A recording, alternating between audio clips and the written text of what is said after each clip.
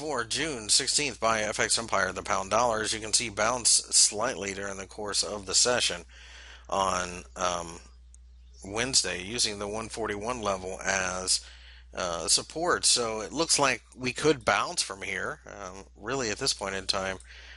I think, though, that there is a significant amount to worry about near the 143.5 as far as resistance is concerned.